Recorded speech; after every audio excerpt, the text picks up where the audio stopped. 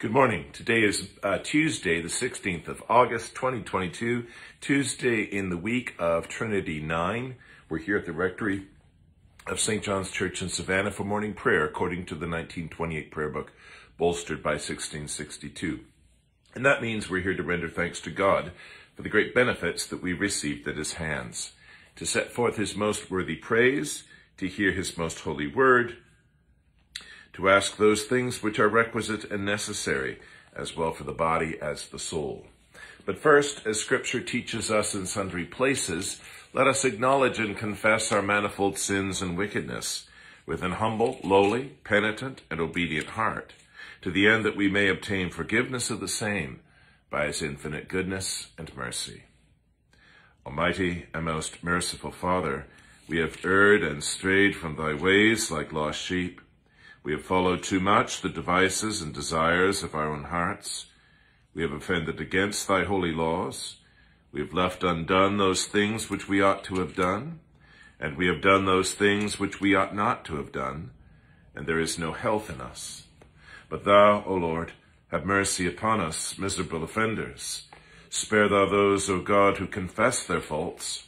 Restore thou those who are penitent, according to thy promises declared unto mankind, in Christ Jesus our Lord.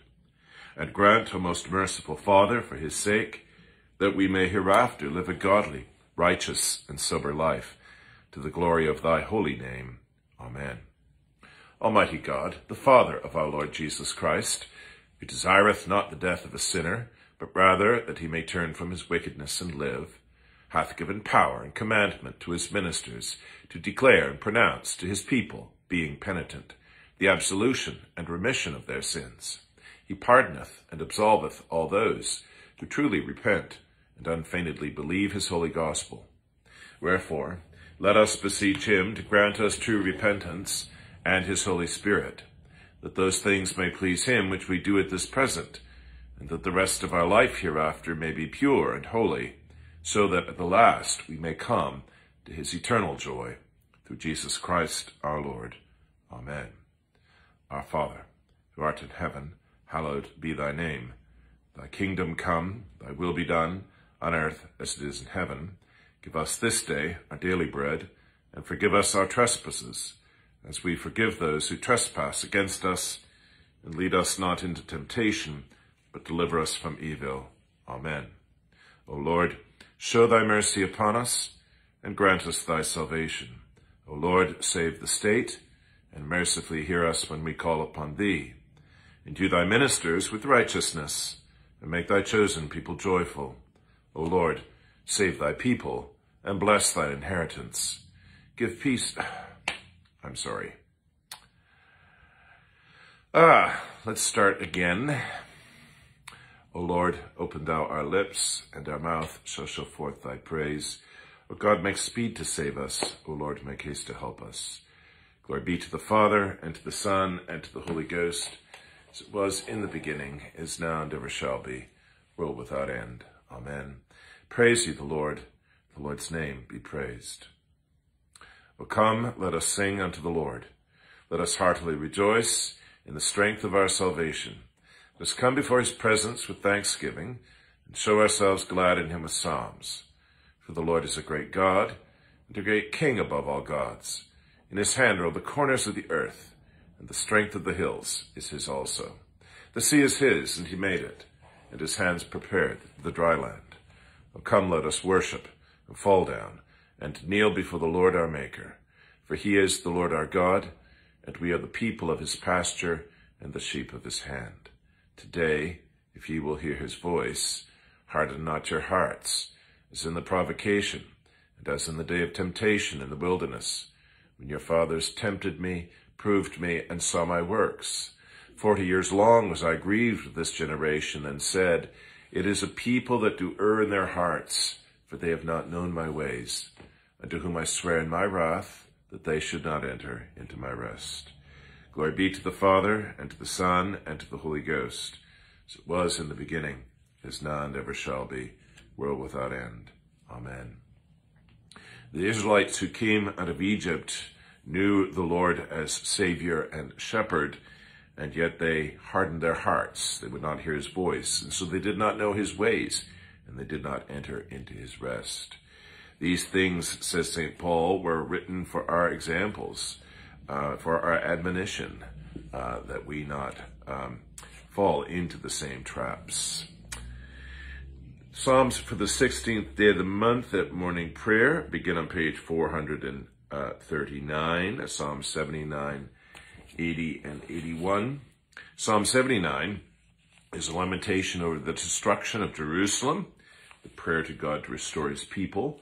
And this is a prayer, you might say, allegorically, for the church in its restoration, and for the soul, tropologically for the soul, that it may be rebuilt from the destruction wrought by the enemies of the soul. O God, the heathen are come into thine inheritance. Thy holy temple have they defiled, and made Jerusalem an heap of stones. The dead bodies of thy servants have they given to be meat unto the fowls of the air, and the flesh of thy saints unto the beasts of the land.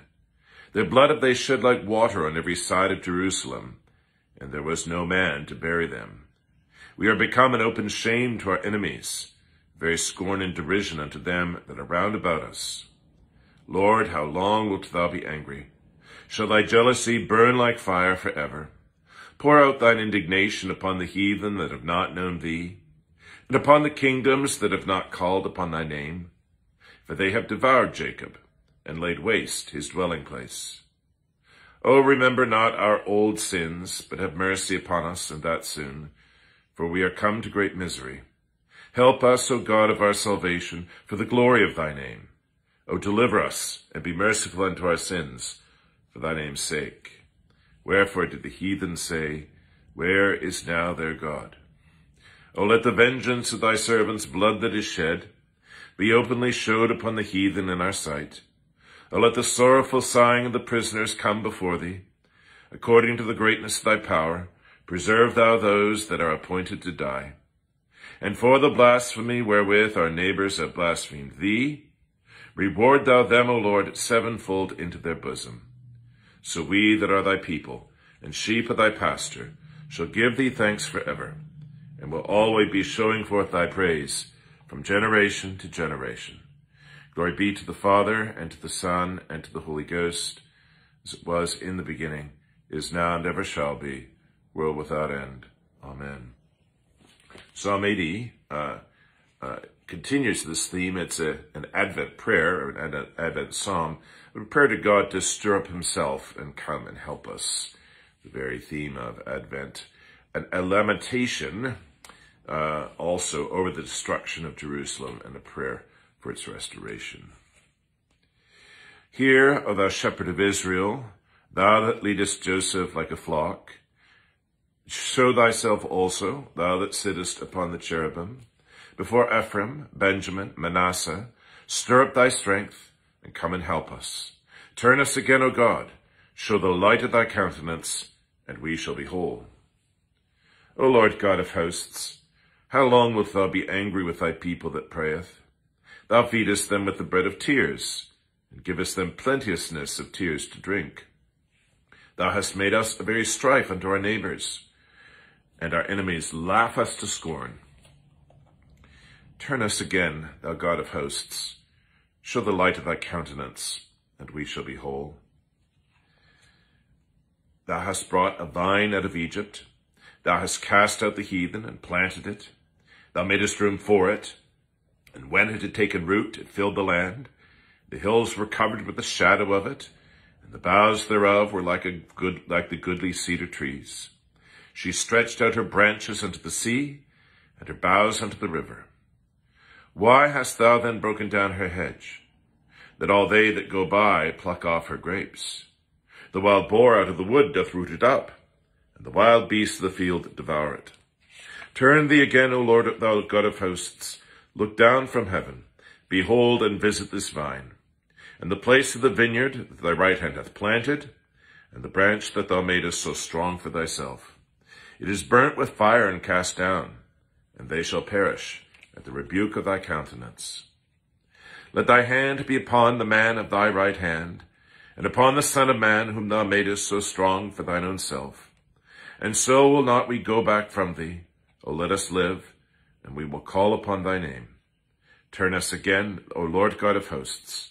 Show the light of thy countenance, and we shall be whole.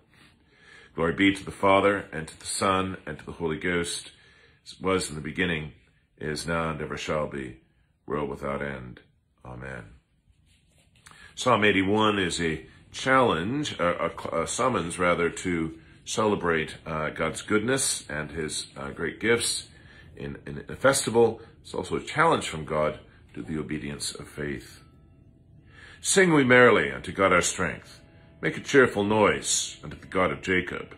Take the psalm, bring hither the tabret, the merry harp with the lute. Blow up the trumpet in the new moon, even in the time appointed, and upon our solemn feast day. For this was made a statute for Israel, and a law of the God of Jacob. This he ordained in Joseph for a testimony, when he came out of the land of Egypt, and had heard a strange language. I eased his shoulder from the burden, and his hands were delivered from making the pots. Thou calledst upon thee in troubles, and I delivered thee, and heard thee what time as the storm fell upon thee. I proved thee also at the waters of strife.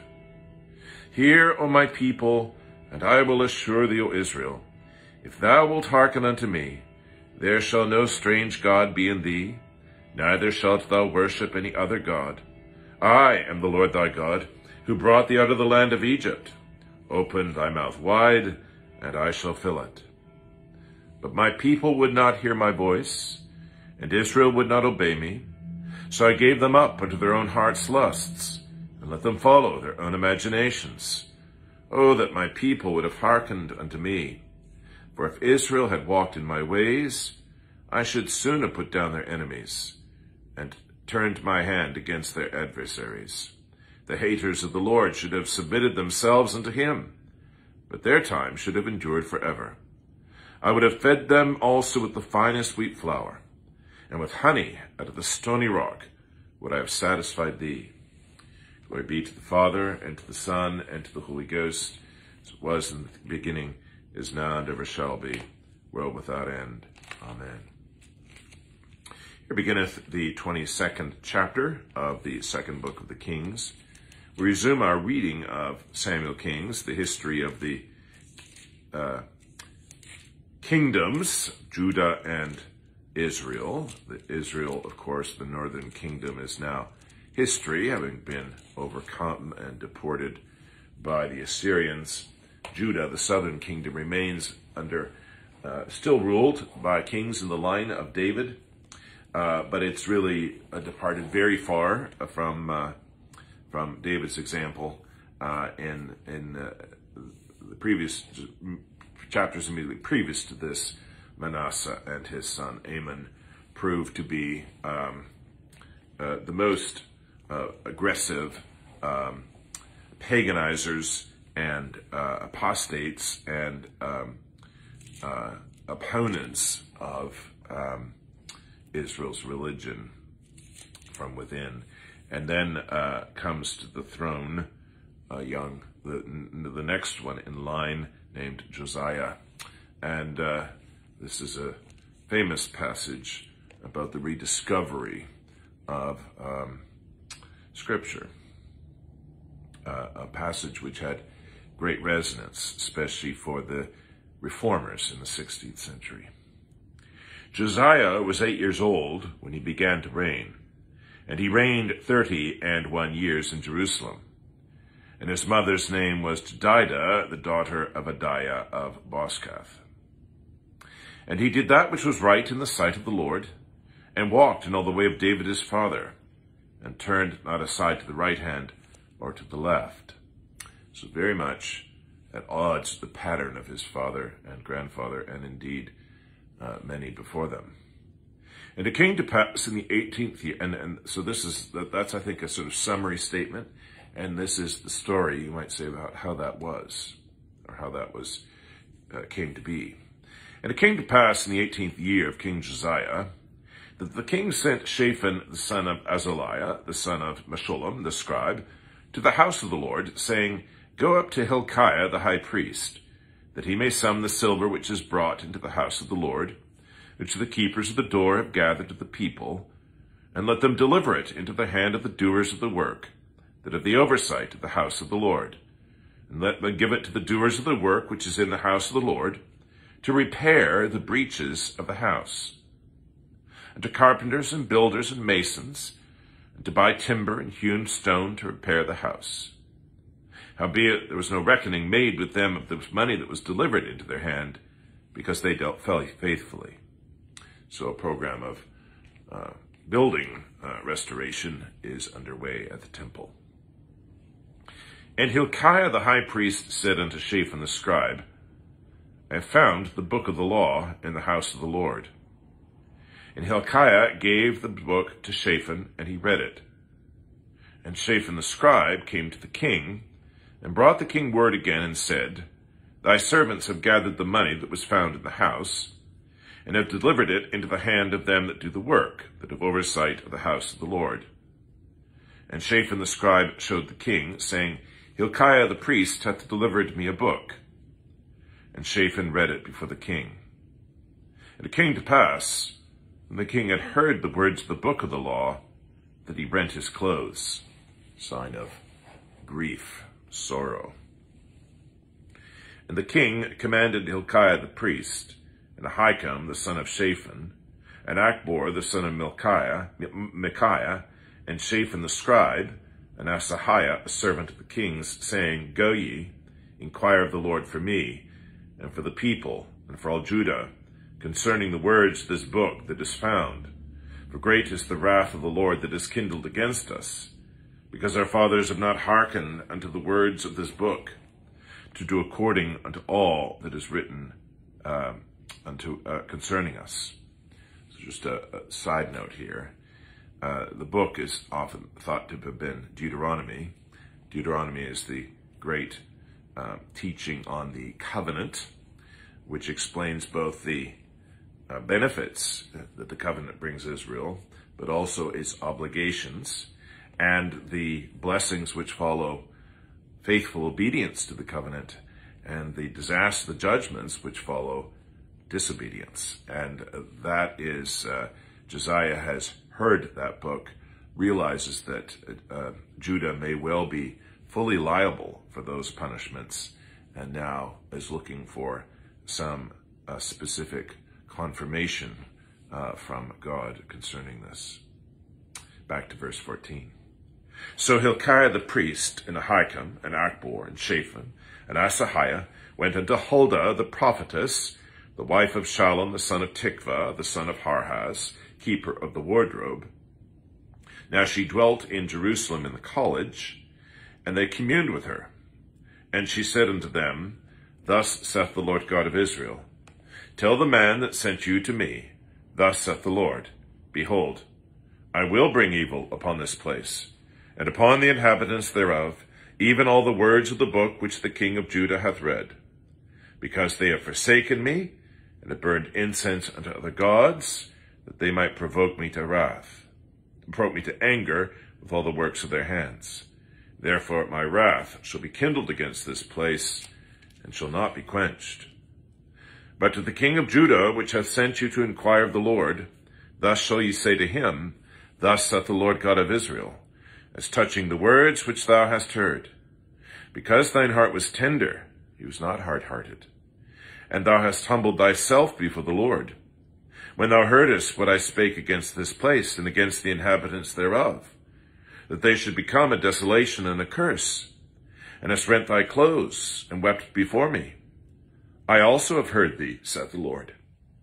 Behold, therefore, I will gather thee unto thy fathers, and thou shalt be gathered into thy grave in peace, and thine eyes shall not see all the evil which I will bring upon this place. And they brought the king word again. Here endeth the first lesson. Blessed art thou, O Lord God of our fathers, praised and exalted above all forever. Blessed art thou for the name of thy majesty, praised and exalted above all forever. Blessed art thou in the temple of thy holiness, praised and exalted above all forever.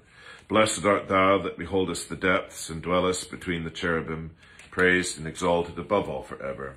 Blessed art thou on the glorious throne of thy kingdom, praised and exalted above all forever. Blessed art thou in the firmament of heaven, praised and exalted above all forever. Let us bless the Father, and the Son, and the Holy Ghost. Praise him and magnify him forever. Amen. Here beginneth the 35th verse of the 15th chapter of the first epistle of St. Paul the Apostle to Corinthians. And this is a familiar passage to Anglicans who attend funerals. It is the conclusion of Paul's great testimony to the resurrection hope, and how appropriate we read it on the day after the Feast of the Dormition, which is a kind of celebration of that hope as well. So far here, he's made the point that resurrection is integral to the Christian religion, that the Christian religion falls apart if there's no resurrection of Christ, and if there's no resurrection when Christ comes again of the dead. And now he deals with the question of the nature of the resurrection body. But some men will say, how are the dead raised up? And with what body do they come? Thou fool, that which thou sowest is not quickened, made to live, except it die. And that which thou sowest not that body that shall be, but bare grain, may chance of wheat, or of some other grain. But God giveth it a body as it hath pleased him, and to every seed its own body.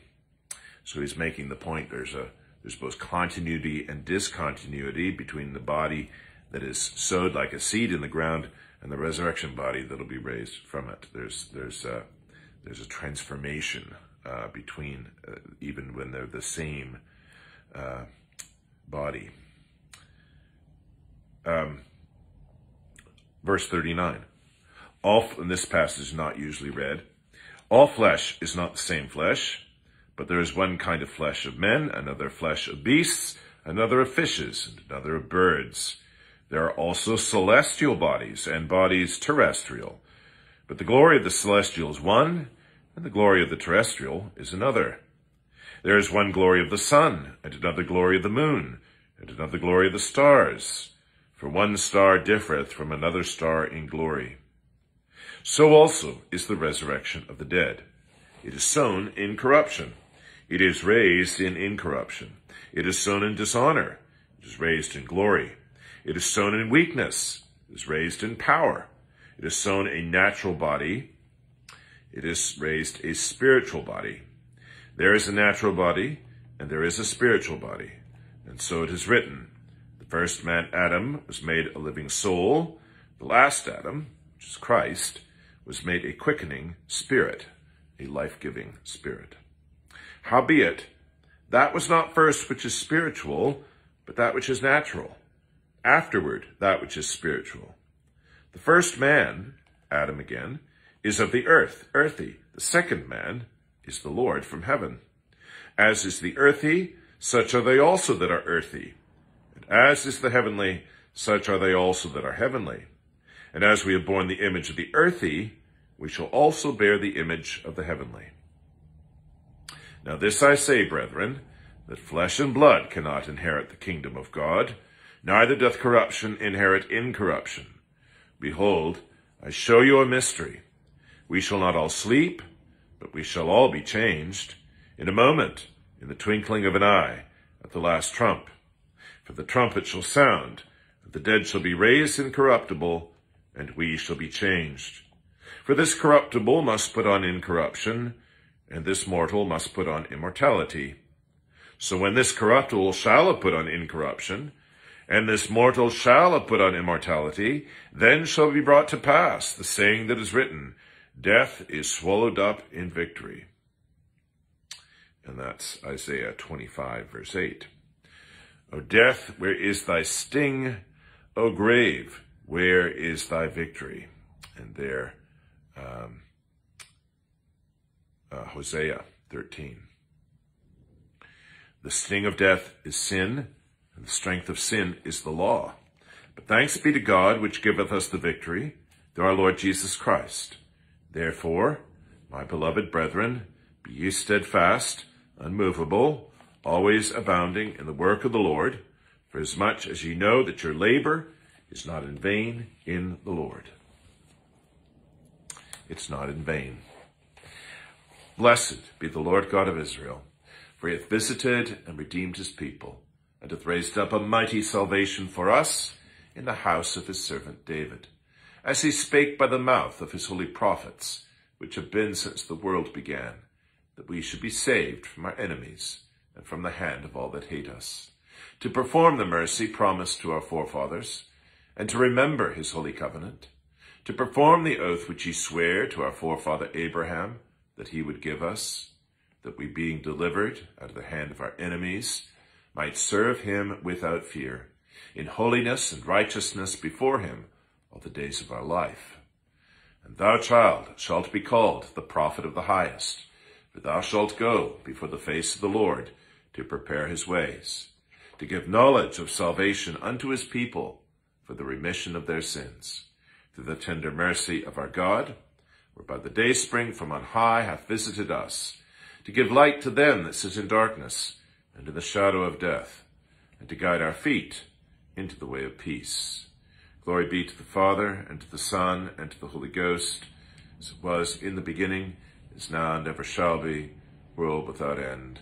Amen. Let us confess our faith in God, renewing the pledge and commitment of our baptism. I believe in God, the Father Almighty, maker of heaven and earth, and in Jesus Christ, his only Son, our Lord, who was conceived by the Holy Ghost, born of the Virgin Mary, suffered under Pontius Pilate, was crucified, dead, and buried. He descended into hell. The third day he rose again from the dead. He ascended into heaven, and sitteth on the right hand of God the Father Almighty. From thence he shall come to judge the quick and the dead. I believe in the Holy Ghost, the Holy Catholic Church, the communion of saints, the forgiveness of sins, the resurrection of the body, and the life everlasting. Amen. The Lord be with you, and with thy spirit. Let us pray. United in the confession of one faith, one Lord, one baptism, as members of one body, let us commend ourselves and each other, and those for whom we pray, and the whole church and body of Christ, to his most gracious and loving care. Bid your prayers for all sorts and conditions of men throughout the world, that God's ways may be known unto them, his saving health among all nations. I bid your prayers for Christ's Holy Catholic Church, militant here upon earth, for its unity in the truth of the gospel and in brotherly love, and for its mission and ministry in all the world. I bid your prayers for this country of ours and all countries, and their peace, order, and good government, and the deliverance of the peoples of the world from misery, strife, and oppression. I bid your prayers for the clergy and people of God's churches throughout the world, the faithfulness of their witness and worship, their fruitfulness in good works of hope and charity. Bid your prayers for the those who suffer in mind, body, or estate, that they may have patience under their sufferings and a happy issue from all their afflictions.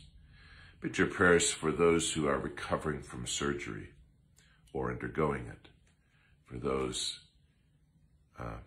in palliative care, for those facing the challenge of sobriety, debilitating infirmity or illness, chronic pain, cognitive impairment, for all women in childbirth, all women expecting children and the children they're expecting, for orphans, for the abandoned and the abused, for the hungry and the homeless, for prisoners and captives, for the fearful and the wounded, and the grieving and the dying, those with cancer and its therapies, those dealing with anxiety, depression, mental illness, for caregivers and healthcare workers, for all doctors and nurses, and for those who've departed this life in the faith of Christ, rest in him, that we with them may rise to glory. And this day, that being kept safe under the protection of the divine providence, guided by his holy word, strengthened by his Holy Spirit, we may in all things serve and please him, and be renewed in the likeness of his Son, that when he comes again in glory, we may be found in him. Lord, have mercy upon us. Christ, have mercy upon us. Lord, have mercy upon us. Our Father, who art in heaven, hallowed be thy name. Thy kingdom come, thy will be done, on earth as it is in heaven. Give us this day our daily bread, and forgive us our trespasses, as we forgive those who trespass against us. And lead us not into temptation, but deliver us from evil. Amen. O Lord, show thy mercy upon us, and grant us thy salvation. O Lord, save the state, and mercifully hear us when we call upon thee. Endue thy ministers with righteousness, and make thy chosen people joyful.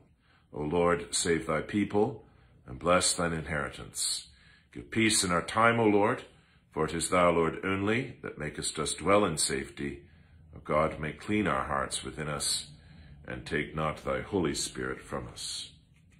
Grant to us, Lord, we beseech thee, the Spirit to think and do always such things as are right, that we who cannot do anything that is good without thee may by thee be enabled to live according to thy will.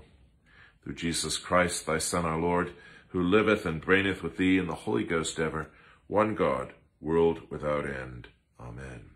O God, who art the author of peace and lover of concord, in knowledge of whom standeth our eternal life, whose service is perfect freedom, defend us, thy humble servants, in all assaults of our enemies, that we, surely trusting in thy defense, may not fear the power of any adversaries, through the might of Jesus Christ our Lord. Amen. O Lord, our heavenly Father, almighty and everlasting God, who has safely brought us to the beginning of this day, defend us in the same with thy mighty power, and grant that this day we fall into no sin, neither run into any kind of danger, but that all our doings, being ordered by thy governance, may be righteous in thy sight. Through Jesus Christ our Lord. Amen.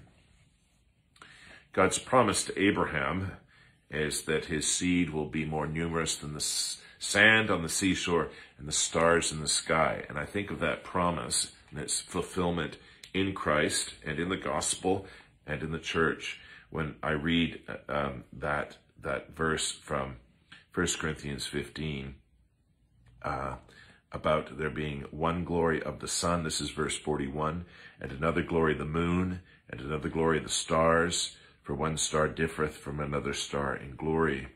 And I can't help but think that the glory of the sun is, of course, the glory of Christ himself. The glory of the moon is the glory of the Virgin Mary, who is transfigured by her own son's glory. And then we've got the glory of the stars. And the stars, of course, immense in number, and placed there for the greater lights and the lesser lights, and every Christian soul departed this life in the faith of Christ, taken up into that glory, shines like one of those stars in the firmament, and adds to the splendor and beauty of God's glory revealed, not just in nature, but in the world to come. The grace of our Lord Jesus Christ, and the love of God, and the fellowship of the Holy Ghost be with us all evermore. Amen. The good Lord order this day and your doings in his peace, and grant you your prayers according to his perfect will.